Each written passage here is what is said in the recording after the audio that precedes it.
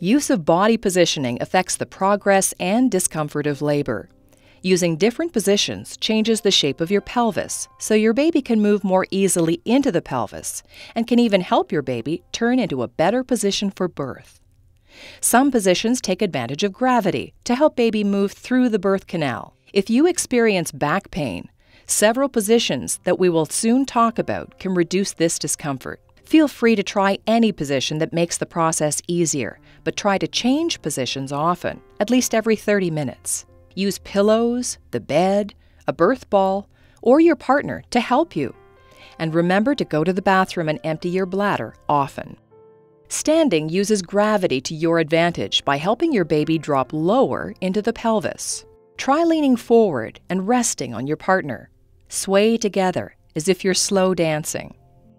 Sitting up allows gravity to help your baby drop lower into the pelvis. There are different variations of this position, including semi-sitting, also known as reclined sitting, and sitting leaning forward.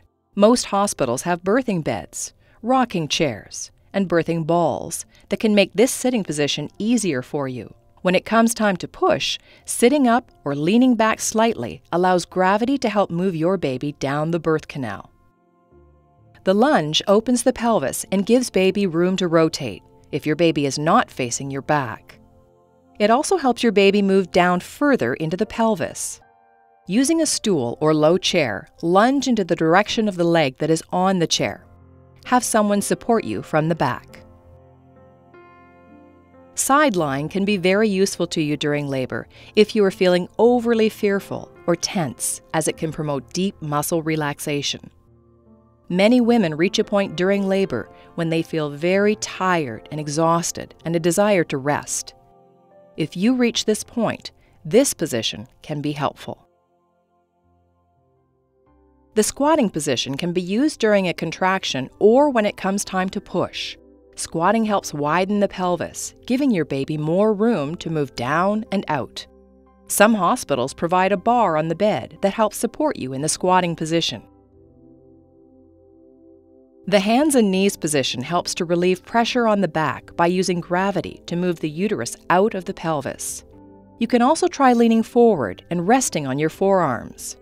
Research shows that laboring on hands and knees and doing pelvic rocking helps to turn a posterior baby.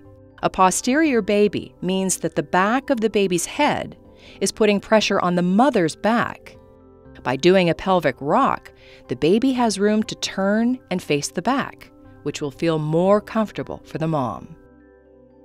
In labor, a birth ball can become an important tool and can be used in a variety of positions, including sitting, bouncing, and rocking. For something different, use the ball instead of sitting in the bed, where movement is restricted.